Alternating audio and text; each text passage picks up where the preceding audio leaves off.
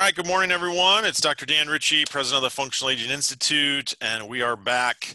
Functional Aging Summit 2021. This is the 7th annual, believe it or not, kind of crazy. I think I actually met CJ before the first Functional Aging Summit in 2015, so we've known each other a long time. CJ Easter is the owner of Fit Track Coaching and Lead Engine Marketing, and for the last decade, CJ has been a leader in Facebook advertising in the fitness industry. He brings a unique understanding of the science and the art of Facebook advertising with his background in engineering from Stanford University and 12 years of owning a gym. And I think he has owned multiple locations during that time. During that time, CJ has invested over $400,000 of his own money in Facebook ads. $400,000 in Facebook ad spend, and he's managed over $1.5 million in ad spend for his clients at Lead Engine Marketing. And he's been running my Facebook ads for my studio for at least 2 years now and has managed tens of thousands of dollars in ad spend. Due to the pandemic, CJ has added a virtual platform to his gym business and built recurring revenues there as well. So CJ, I'm going to turn it over to you. I'll be in the room if you need anything. People, please stay muted until CJ wants you to unmute. So CJ, thanks for being here. Take it away. You do have until 12:30. That's a hard stop. And we can do Q&A up until 12:30 as well. So thanks. Got it. Cool. Awesome. Thanks, Dan. I appreciate that. Thanks for having me and appreciate the invitation to be here. And we have a smaller, not huge group here today. So I'm going to make this a little, I like to be a little more interactive than just me talking at the screen here. So as interactive as we can be in this Zoom setting. So what I'm going to do, a little different format. Normally I just go through the 5 mistakes straight through and then take Q&A at the end. What I like to do is talk specifically about one of the mistakes, and then I'll open it up, allow you to unmute if you have any specific questions on what I'm talking about there. And then, you know, I will reserve the right to punt if it's something that's going to kind of take us off topic. I'll take that Q&A at the end. But what I like to do is cover a topic. If you have anything related to that you want to ask, I'll dive in there so we can make this a little more interactive since we got a smaller group. Is that okay with everyone? Give me a thumbs up if you're good with that. All right. So let's jump into it. So agenda, like I said, the five mistakes. And you know, I'm doing a talk here, and Dan didn't pay for my travel expenses, so I'm gonna make you an offer. If you feel like you learned something from me and you'd like to keep working with myself and my team, there'll be an offer at the end, special offer to work together, and then we'll cover the Q&A. And the outcome goal is to have you feel comfortable to invest in Facebook ads to rebuild your business. And the key word there is invest, right? Facebook ads truly are an investment. That's a big part. You'll hear from me, and my mentality is investing in Facebook ads, because if you do them right, you're going to get a return on investment. And a common thing is that fitness professionals underestimate how much a client is worth in the long term to us. So you make that investment, you do the math, it beats anything you could get in the stock market if you make the investment in your business. All right, so first mistake that I see is misusing Facebook ads. So the number one job of Facebook ads is to collect the name, email, and cell phone number of your target demographic for you to have conversations with them now or in the future, right? So what you want to do is take conversations on Facebook, you're paying for them, right? I don't know if you guys have noticed over the last years, and it keeps dropping, the organic reach of your personal Facebook page, your business Facebook page is dropping. Facebook, if you want to have conversations where you're trying to sell something to somebody, Facebook wants you to pay for it. So you're not getting much organic reach, right? And you have completely no control. It's kind of random, right? Some posts you'll get lucky and you'll get a couple hundred. Other posts I put up there, pretty much the exact same thing, I'll get 3 people that see it, right? So your goal is to take control of those conversations. So you want to get people's name, email, and phone number to have a conversation with them, right? And one thing to understand is that what I think I'll dive into this further in a future mistake, but a conversation doesn't necessarily mean that that person is always going to be ready to buy right now, right? You just want to be able to control the ability to have a conversation, right? People on Facebook are going to be in different buying stages of their fitness journey. So you want to get that information, and once you have it, you can contact them now. Hey, they're not ready. You don't have to pay again to contact them, right? You now have control of that information. And just give me let's see if I can pull up this window so I can see. Am I talking mostly to, is it virtual? Is it more virtual, more brick and mortar? Give me a thumbs up if you're like a brick and mortar person here. Or chime in. You can go ahead and unmute yourself and chime in. Yeah, or type in the chat. Are you a brick and mortar trainer, online trainer, combination? You go ahead and put that in the chat for us.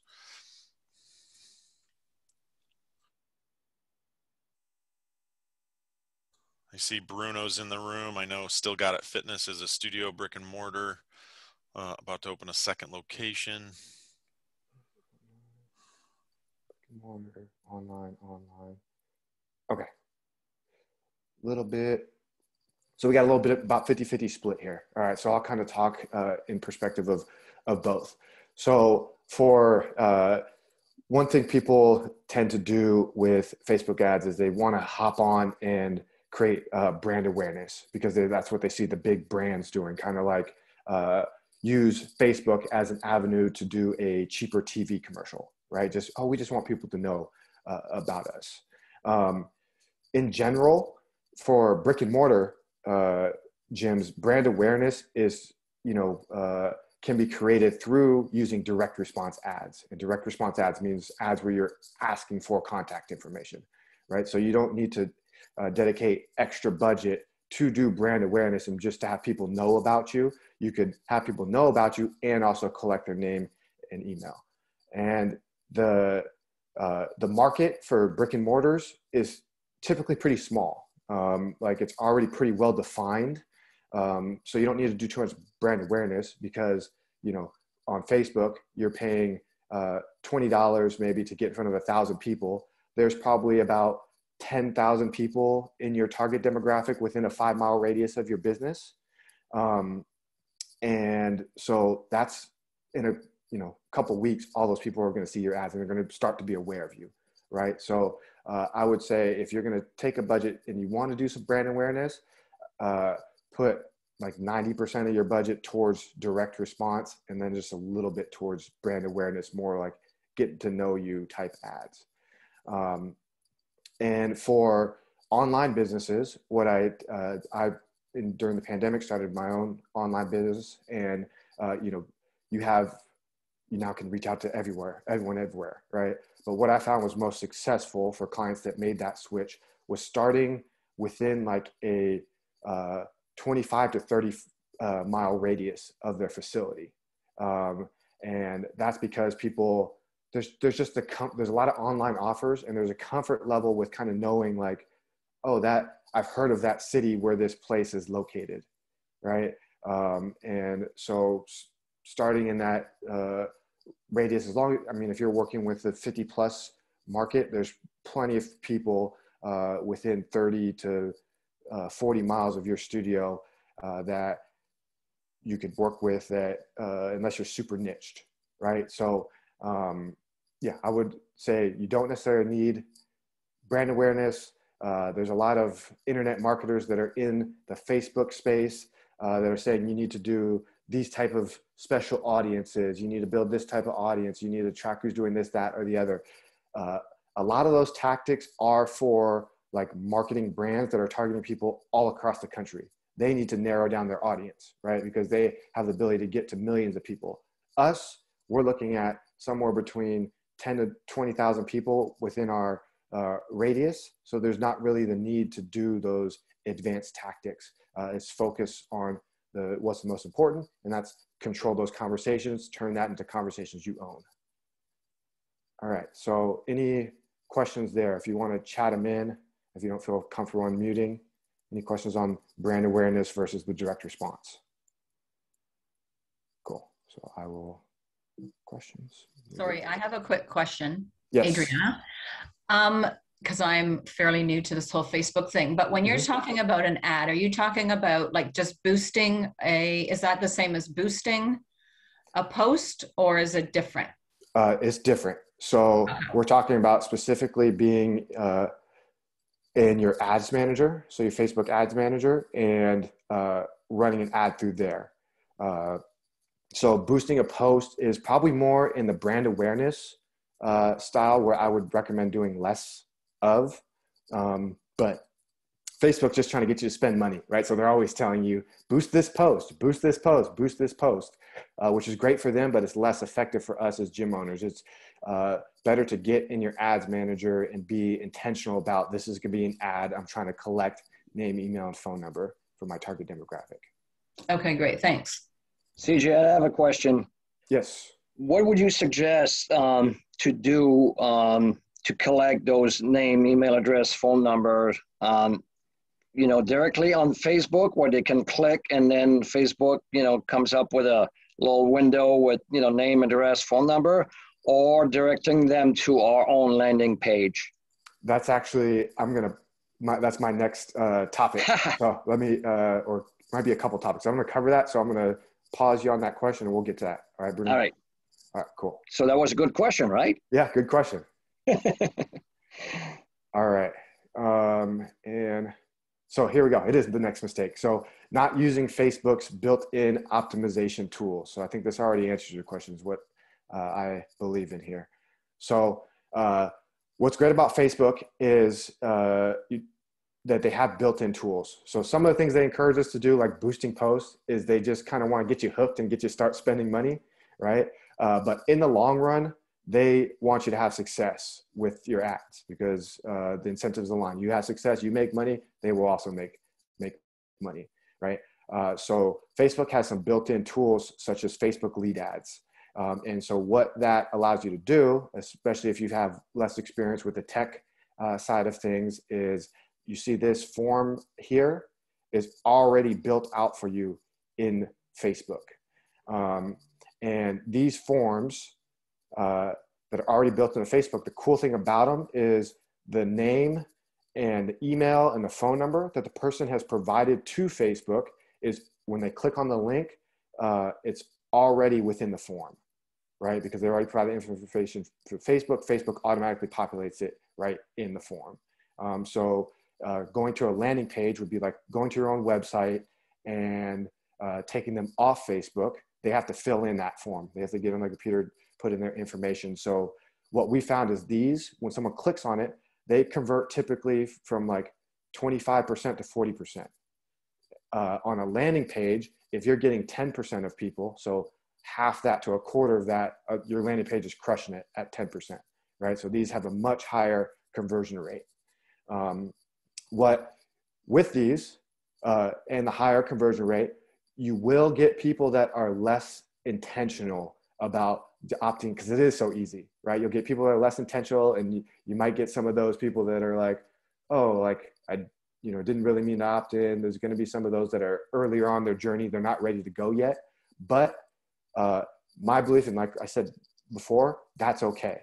Because some of those people, you get them on your list, you start a conversation. Maybe it's not now, right? But not now doesn't mean not ever, right? Then you can put them on your email list. You can get content from Jay, and you could build value. And maybe that person a year from now becomes a client for you, right? So you do get some of those people that are less intentional because of this, but I think there's value in having those people on your list, because over time they get at a different place in their journey. All right, other built-in tool is campaign budget optimization. So this tool, what it allows you to do is you take your budget for a campaign. So let's say you're running a 4-week campaign. You put your budget for the entire campaign in there. And let's say you're targeting 3 different audiences: women 50 to 60, men 50 to 60, women 60 plus, right? You have those 3 different audiences. You don't know which one's going to perform best for you, right? So what you do with campaign budget optimization is just put those 3 audiences in, and like it says, Facebook will optimize automatically for you. So it'll test it for you and see which audience is doing best and send more of your budget to the audience that's working well.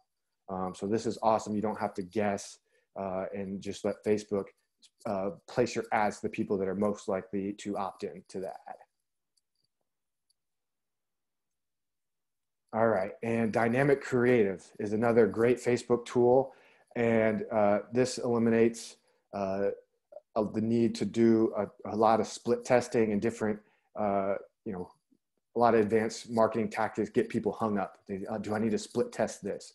And split testing would be you take one image on one ad, another image on another ad, and you see which ad works better, right? And then you take one headline on one ad, one headline on another ad, and see which one works better, right? And that could take a lot of time to set up and watch the numbers. And it's something that often people just get kind of hung up in the details and they don't get started, right? Great thing about dynamic creative is you can let Facebook do that. So you put like 3 or 4 different images in there, 2 or 3 different headlines in there.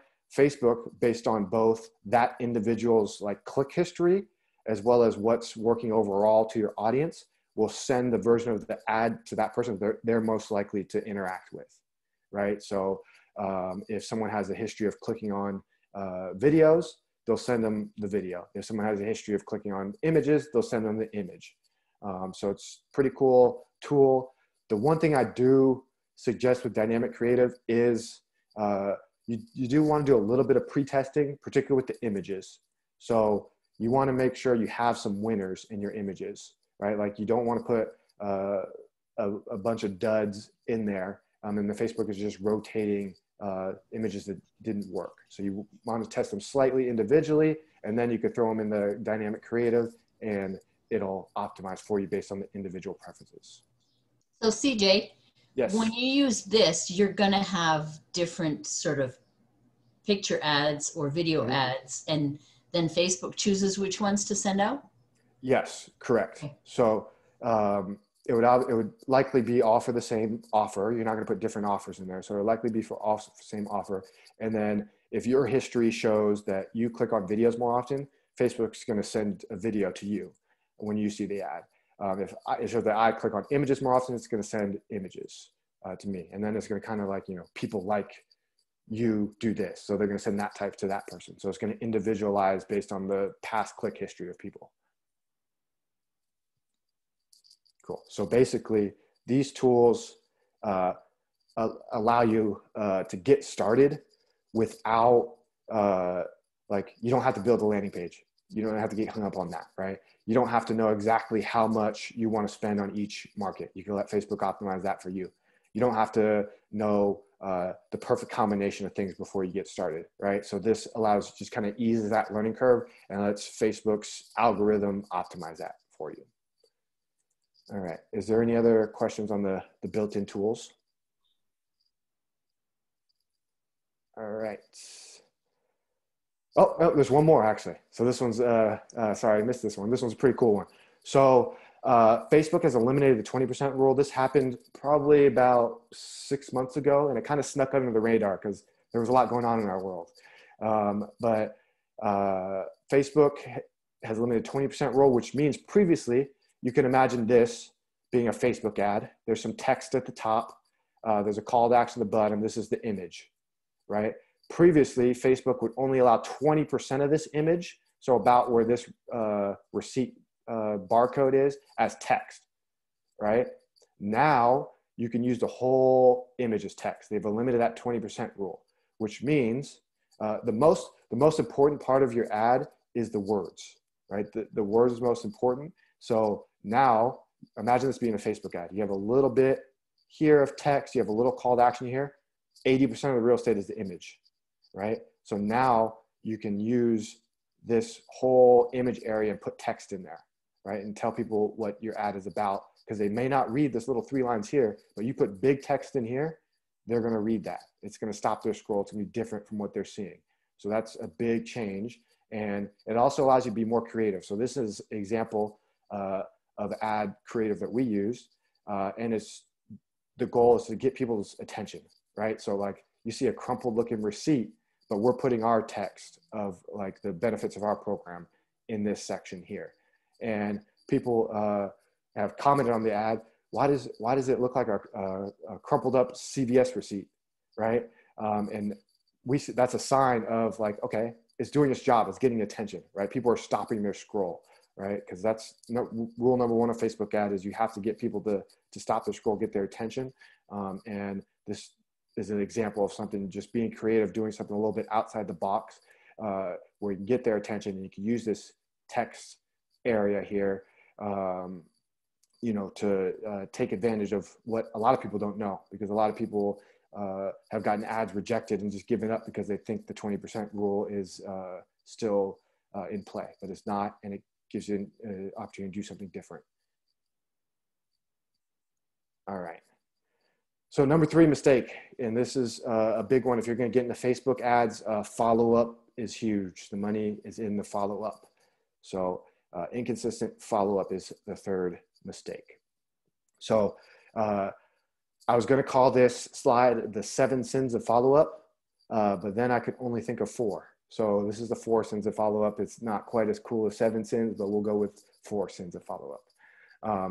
Number 1 is not tracking your follow-up, right? So, to make a fitness analogy here, right? Like the pain site isn't always the pain source, right? Someone might be having a knee problem, but it's their hips not functioning correctly, right? So it's causing knee dysfunction, right? They might be having a knee issue, and it might be a foot or ankle problem, mobility problem, right? And so the same idea applies to a funnel that you're building in Facebook, right? So you at the end point, you might not be making as much sales as you would like, right? But there's multiple things before that in the chain that could be like dysfunctional, right? And in order to know, like it could be, I'm not getting enough people on phone calls, right? What's going on there? It could be like my text message, I'm not getting responses to my text messages, right? What's going on there? And if you're not tracking those numbers, like what percentage of people respond to the first text? What percent of people get on the calls? Of those people I get on calls, what percentage am I closing, right? If you don't track those things, you can't diagnose what's going on, right? So typically what you'll do is you'll set a baseline, you'll track those things on your first campaign. And then it's not like, obviously there's probably a number you want to money make in terms of sales you want to make on it, but you set your baseline and the goal is to improve, right? Once you set your baseline, it doesn't matter like really what other people are doing, what other standards are. It's like you set your baseline, you track these numbers. Let's improve on those marginally. Let's improve 1% the next campaign. Let's improve 1% the next campaign, right? But there's going to be campaigns. Facebook's not 100%. There's going to be campaigns where you're going to just have duds, right? And you're just going to be like, man, this isn't working. What's going on? And that's when it's important to be able to go back to those numbers and see like, okay, the number of people getting on calls is 50% less than our last campaign, right? So we need to change something up in there to get people more calls, right? So very important to track follow-up and know your numbers. And then the second sin that kind of along this line is lazy follow-up, just relying on automation. So I know it's a bit of a lost art, but picking up the phone and calling people still works. And I know a lot of people don't like to do the work of, I would call this warm calling because they are opting in. So it's not quite a cold call, but an unscheduled call, just picking up the phone and calling somebody is a great way to get a hold of people, particularly if you can catch them like right after they opt in. So we get about a 60% call pickup rate if we call them immediately after they opt in, right? And that's much higher than any other means, text messages, emails, anything like that. So don't just sit back and wait on if you have email automation, particularly email automation, because email is just getting tighter and tighter for us as business owners to get in the main inbox, right? Like Apple just came out with some more privacy stuff. Gmail is moving towards more privacy as well. It's just getting tougher and tougher for us to not be in the promotions tab or even in the junk tab, depending on what volume of email you're sending out. So waiting for people to respond to emails is definitely not the way to go. You want to be proactive. And if you have the bandwidth to do it, when someone opts in, catch them while they're hot. Pick up that phone, call them right away and start that conversation right away. And the third sin of follow-up is being emotionally tied to responses. So like I showed you before with the Facebook lead ads, it's fairly easy for people to opt in, right? And because of that, you're going to get some people that are, some people are going to be rude. You're going to get like, and some people are going to lie to you. They're going to tell you, I didn't opt in for that. Well, it's your name, it's your email, it's your phone number. You probably did opt in for this. And some people are going to be mean. They're going to use explicitives. It's when you're getting high volume of leads, it's going to be part of what's going to happen, right? But the key is to not be emotionally tied to the responses, right? Basically, the goal is it's binary. It's either yes, this person is interested right now, or no, they're not interested. And if they're interested, if they're not interested, then the goal is to figure out, is it a no right now, or is it a no forever, right? So it's a yes, you continue that conversation, you get them started in your program, see if it's a good fit. No, if it's a no forever, you could just eliminate them off your list. If it's a no right now, then you put them on your list to contact in the future, right? And then the third category is no response. You just add them to your list for future conversations, right? The key thing is, just it's binary, regardless of how they say no, it's, nothing to be emotionally tied to. And I think that's a big adjustment for fitness professionals first getting into Facebook ads, because you go from mostly getting referrals, getting leads from people that you're closing 9 out of 10 people, right? When you start getting into Facebook ads, if you're closing 1 out of 5, 1 out of 8 people, you're doing a great job, right? So that's definitely a key with that, is to not be emotionally tied to the it's just a higher volume game. It's going to be a different success rate. All right, and the last in a follow-up is not consistently leveraging your email and text list. So what I got here. All right, so I want you to screenshot this. So this here is worth your price of admission. If you have an email list or text list, I'm pretty sure you could take this this afternoon and send this out to your list and get enough interest to pay for your travel costs to the seminar. I call it, there's a cool one that's called a 10-word message that's kind of gone around marketing circles. This one's not as cool. It's a 40-word message, but there's a couple tactics we're doing here. And this can be sent via text or email, but this is assuming email. So subject line, if you have an email software, you should be able to put the first name and last name in there, like their actual first name and last name, not these placeholders, right? Email subject lines with the person's name get way better open rates. So like typically we'll get about 20%. I have a pretty large email list. We'll get about 20% open rate on ours. With emails like this, it'll be 40, 50%. So it's almost doubles the open rate when you have their name in there. There's a lot of curiosity. And then there's just a reminder of like, I guess I call it, it's almost like shifting the power dynamic, right? Because you've probably followed up with this person before, you've sent them some emails. So I remind them that you reached out for my help, right? It's just kind of shifting that mental power dynamic a bit, and then follow it up with, I'm not giving up on you, right? Like it's my job, I'm a coach. I'm not going to give up on you, right? That's kind of just a mental shift we're trying to create there. And then just keeping it super casual. Are you open to a quick chat to see if it's a good fit for us to work together? And then, you send this out, and typically this is what we do monthly. So we'll do with our email software, send this out on a Monday to begin the month, and then we'll send it out to the unopens the next Monday.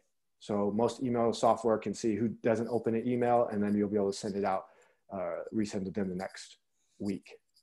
And then the following month, we'll send out a similar message via text message, right? So this is great.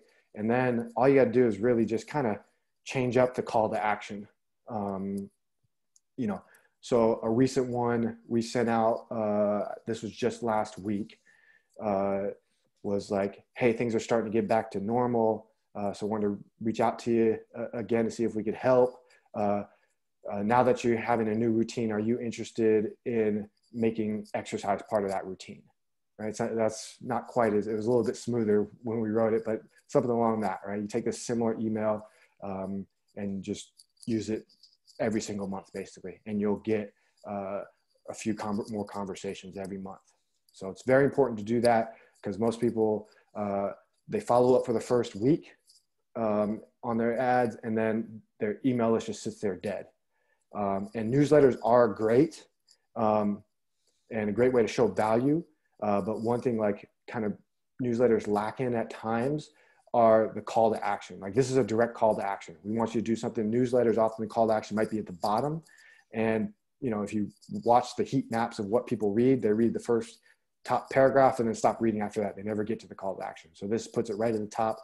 They know exactly what's going on. So good one. This will pay for your travel costs here. CJ, real quick, Sherry asked, because you were talking about phone calls. Yes.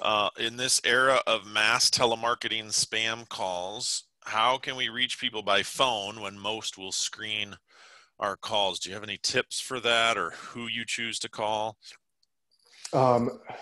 So I don't really have any tactics for that, like to get around that. Most people aren't going to pick up their phone, but we have had success with calling right as soon as they opt in, calling right away. So that's been the big thing. And what we do in the ad text, like the thank you screen of the ad, will say, be alert from a phone call or a text message from a number you might not recognize, right? So they see that, and then we call them right away, and it kind of aligns. But yeah, I don't have any like technology or cool hacks to beat that. It's just, so it is a little bit of grunt work. It's not going to always be the most efficient work, but if you're willing to do it, it's one of those things that adds up a little bit. It's one client here, over time, right? So it's definitely not as efficient, but there's a balance between efficiency and effectiveness you have to find that works for your business and your time. Okay, thanks. All right. And mistake number 2 here is using past performance as a benchmark. All right. So Facebook ads are becoming increasingly competitive. So the win by default days are largely gone.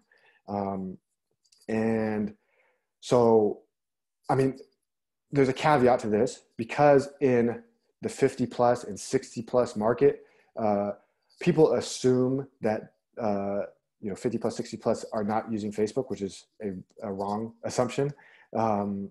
So there are some markets that there are still some wins by default opportunities in the 50 plus and 60 plus market, right? So that's a little caveat. You might be in your community the only person marketing 50 plus, 60 plus, and you might win just because of that.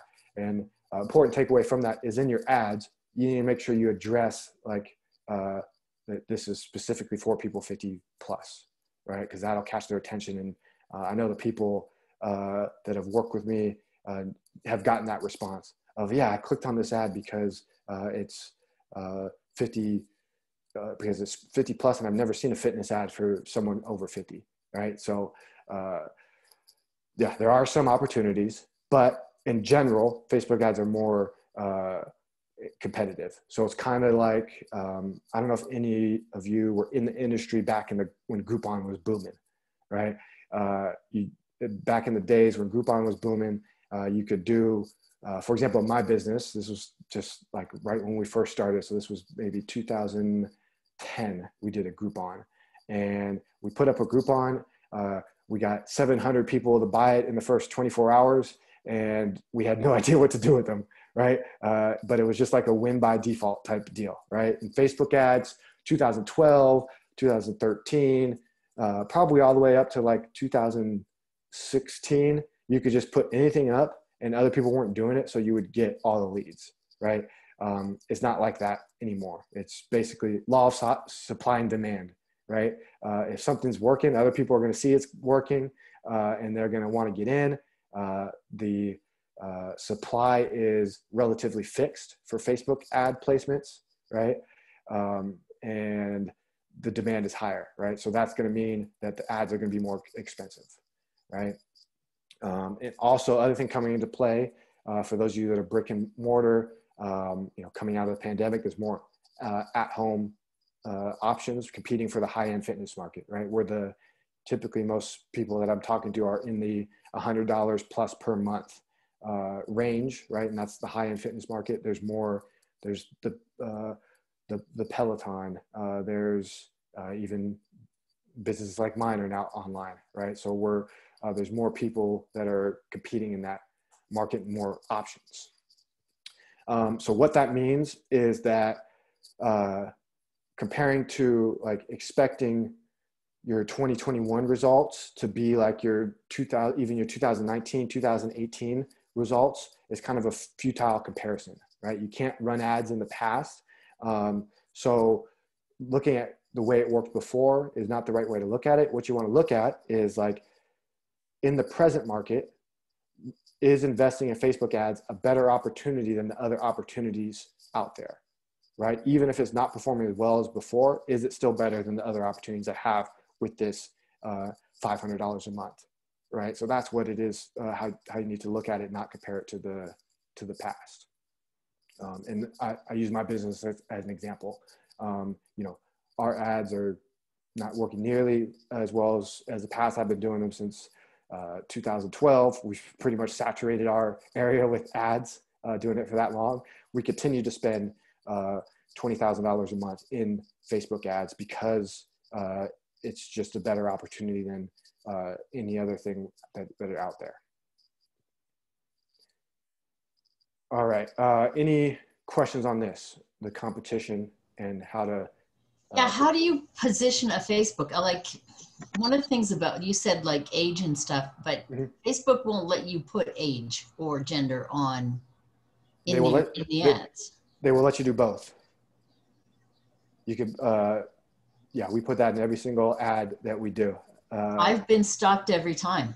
Okay. So why don't we do this? So I will share my email at the end of this.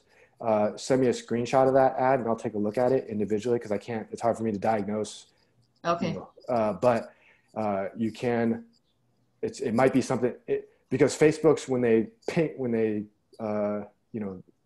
decline your ads, it's kind of broad what they say, right? But you can, Bruno is the guys, Dan also, we use gender and age in every single ad that we do. That's kind of like one of our core tactics, is do exactly that. So it can be done. I'll connect with you after this, send me a screenshot and I'll be able to diagnose what it might be. Okay. Cool. All right. Would you mind muting yourself again? Is that Mary, I think? Thank you. All right. And so the number one mistake is quitting because measuring ROI wrong. So this is, again, about knowing your numbers. And what I mentioned at the beginning is knowing how much a customer is worth to you in the long run. We often underestimate that. Like a client we get, typically sticking with you probably a year plus in most of our businesses, that client is now going to be worth, maybe $100, $200 times 12, 16 months, right? So that's important to take account to that. It's not just that first sale you make in the first month when you're measuring your return on investment, it's that long-term value of a client, right? And because fitness professionals are often measuring this wrong and just looking at, I need to flip my money this month, they're losing out on return on investment in the long term. So I'll take you through an example here. Here's like a typical thought process. So someone is spending $500 in ad spend, and they get 50 leads out of that, right? They'll sell 4 FEOs as front-end offers. So that might be your 21-day trial, whatever it is. And let's say you're selling at $100 each, right? And then kind of the wrong mindset would be, oh no, 46 people rejected me and I lost 100 ads because I sold 4 at 100, I spent 500, right? And so that's kind of like the short-term thinking, is that it's not working, my ads aren't working, right? I lost $100 on the front end, right? But that's not taking into the long-term value of a client, right? So here's kind of how it should be looked at, so you could get your return on investment in the long run.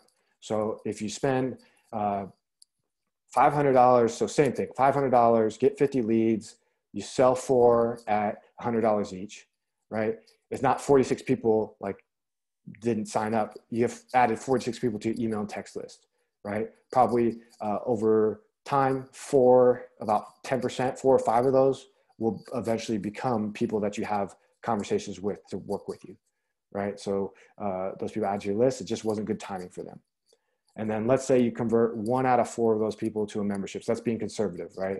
I think most people convert more than 25% of the people to their memberships. And let's say that person sticks with you for 6 months, right? So now that person had 6 months at $100 membership.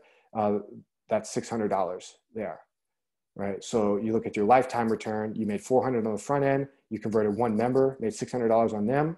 And you've made $1,000, right? So you spent $500, you made $1,000. In 6 months, you've made a 200% return on investment, right? And then this is something that could be repeated month after month after month. Not every month is going to be, some months you might have a dud, but what's often misunderstood is that it's not just about this first $100. Right? It's about the long-term value of the clients. And that's often why fitness professionals are underestimating because they're not willing to put the cash up front to make that investment, right? You do have to put the cash in the ads though, right? Like you have to be willing and able to do that. All right. Any questions on that? My degree's in engineering, so I'm a math guy. So this is easy math for me, but I know it's not the case for everybody, right? Any questions about this and how to frame it? Right.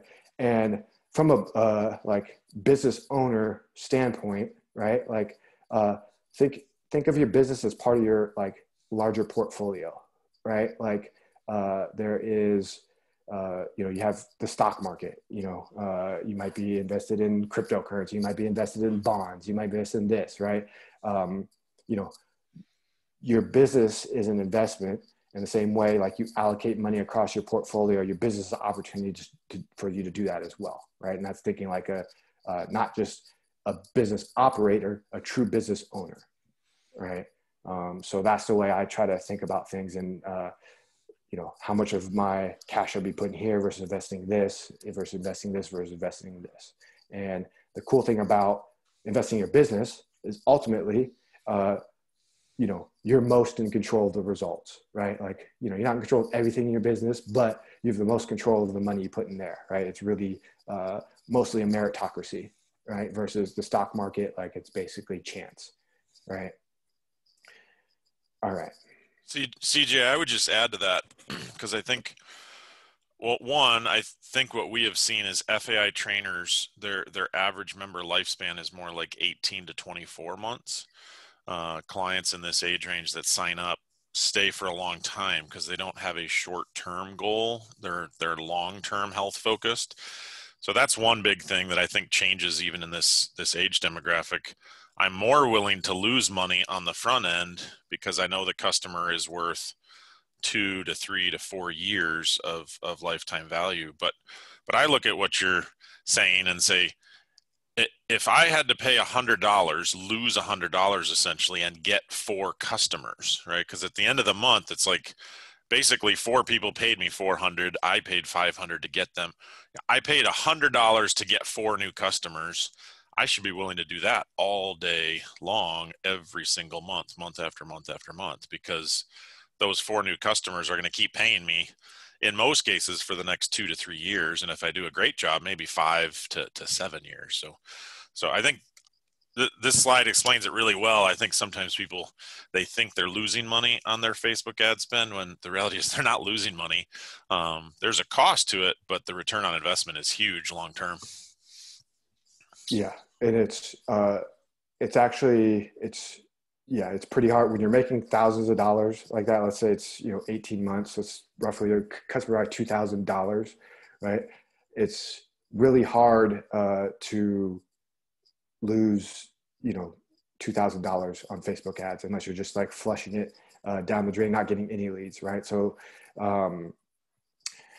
most fitness professionals are underspending. It's just that in the past, most have not done paid advertising. So they're not, it's used to referrals, which there's, referrals, there's some time cost there, but they're not used to like putting in dollars. So it feels like a huge dollar amount that's being put in, right? Because it's being compared to like before referrals when no money was being put in, right? So it's important to understand that at a certain point, if you want to grow, like you can grow your business to a certain size with just referrals, right? But at a certain point, if you have ambitions of growing beyond like that circle of people, you have to be willing to buy customers, right? And trade $100 today for $2,000 in 18 months. CJ, I have a question. Do you see that spending more money increase the value of each customer, meaning that if you spend $500, you get one client. So if you spend 10,000, so you multiply that by 20. So are the numbers better? Everything being equal, are the numbers better if you spend more money? So yeah, you're basically, it is not linear, right? So it's not going to be, you make 200% ROI, you double your money, right? At 500, you're not going to double your money at 5,000, right? It's not going to be a linear relationship because there's basically a law of diminishing returns. Your market, as particularly brick and mortar, there's going to be 10 to 20,000 people in your area, right? That are going to be within your target market. And then only a certain percentage of that are going to be able to afford higher end services, right? So it's as you go forward, it's generally like you're going to kind of reach a peak, right? And then at that, so you don't want to keep, if you kind of see it, that's a matter of knowing your numbers. You start to see it flatten out. It's just a matter of like, okay, this is our flattening point. Let's be consistent here, right? But the problem is if you do the long-term math, most people never get to that, aren't spending enough to get to that peak. How do you know?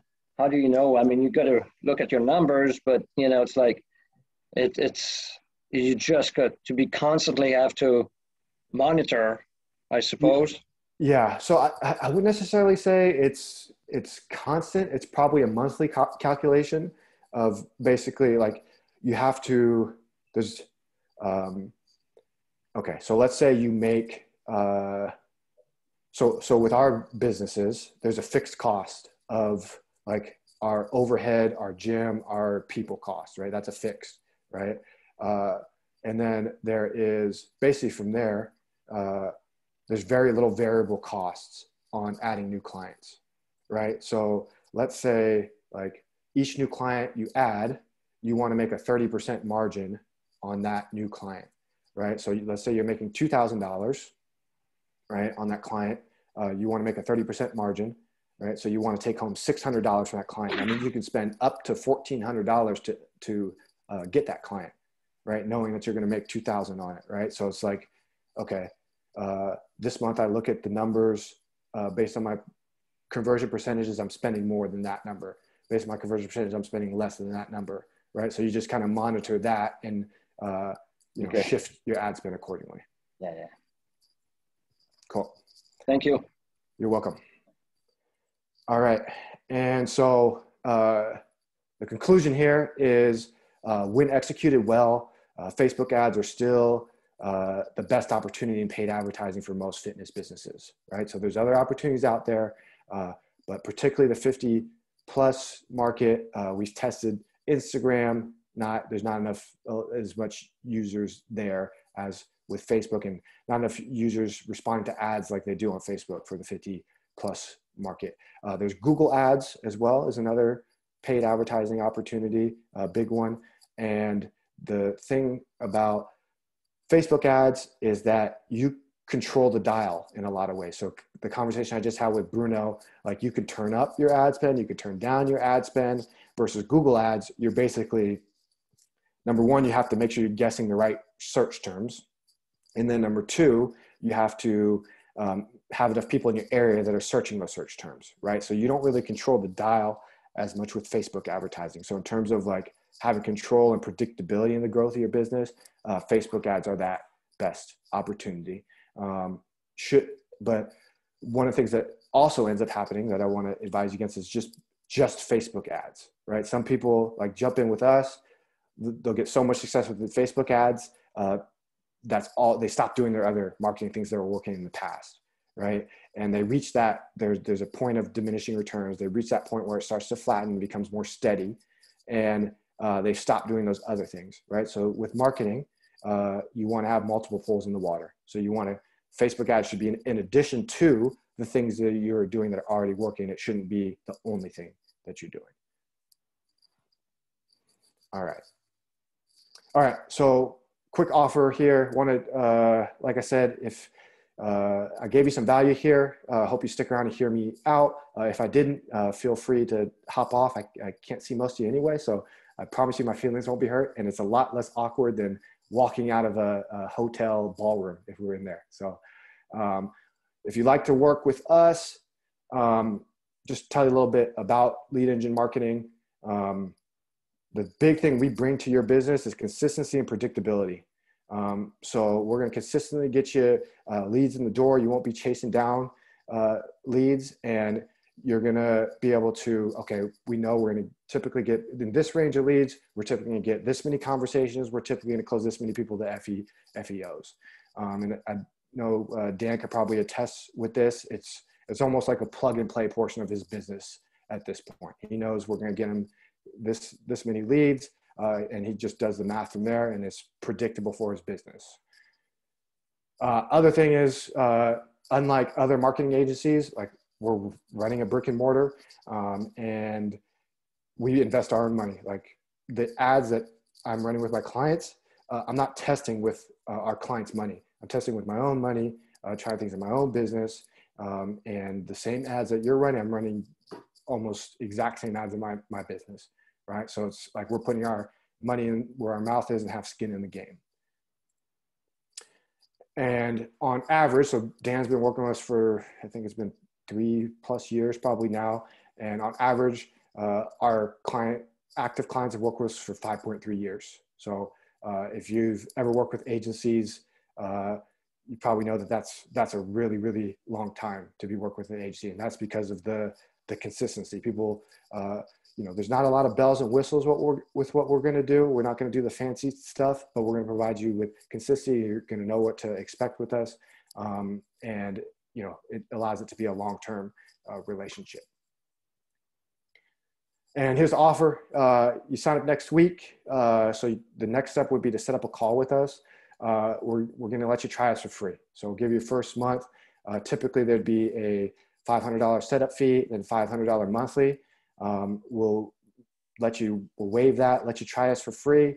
All you'd have to cover is the ad spend.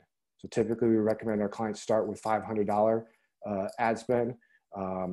And as you could see the math, like it's pretty reasonable that, if you're doing your job with your follow-up, you should be able to get a return on investment within the first 3 to 6 months. All right. And you could screenshot this, leadenginemarketing.com/Jim Growth Reboot is the website. Take you to our sales page, and that's where you could click on the call to action button and schedule a call with us. So next week, offering you guys a free month so you could try us out, see if it's a good fit. Because I know for some people, like this stuff can be overwhelming. Like I covered a lot of information, and you want to get started, but you just don't know how, right? So that's where we come in and can do it for you and bring some consistency in your business. And that's all I got. So questions? Awesome. Thanks, CJ. That's an amazing offer. If you're struggling with Facebook ads or considering starting them, you should definitely take them up on it. Yeah, we've been using CJ. I think September of 18 will be 3 years, I think, but I lose track. So, and I just looked in our Text Magic account, we have over 900 leads, and we're cleaning that out every year too. So, CJ's typically been getting us between 75 and 80 leads a month, which is a lot of leads and a lot of follow-up. So, any questions for CJ? We've got about 4 minutes left. Any other questions? If you want to type it in the chat, go for it. I know somebody here, Mary, wants to follow up with you on the age-related ads, because I know most of our ads will say, hey, we're looking for 10 women over 50, or we're looking for 10 men in their 50s, or so there are certain ways to do that and not get dinged or denied. MedExon's asking, do you work in Canada? You run any ads for Canadian studios? Yes, we do. Yep. Okay, I thought so. So we have a couple. It's been rough for the Toronto area, but pre-pandemic we had a couple in the Toronto area, and then one more Alberta, Canada. So yes, we have worked with Canadian clients, and the great thing about Canada is that the ads are a little bit cheaper in Canada as well. There's generally a little less competition. So I know there's a exchange rate that's doesn't work as well for Canada, but generally leads are cheaper there. Okay. All right. Well, you've got CJ's website. We will put in the follow-up notes as well the special offer you offered, CJ, so people looking at the replay can check that out. Thanks again, everyone. There is remember, this is a lunch break now, 12:30 to 1:30, but there's a live Q&A with Martin Pisani, our keynote speaker this morning, as well as his whole Activate team. So if you want to pick Mike and John's brain, or Maria and Adam, Activate is hosting the live lunch session. So jump in that room. It's a different room than this one. So, all right, take care, everyone. Live sessions again at 1:30. See y'all. All right. Thanks, CJ. Thank you guys for being here. I appreciate it.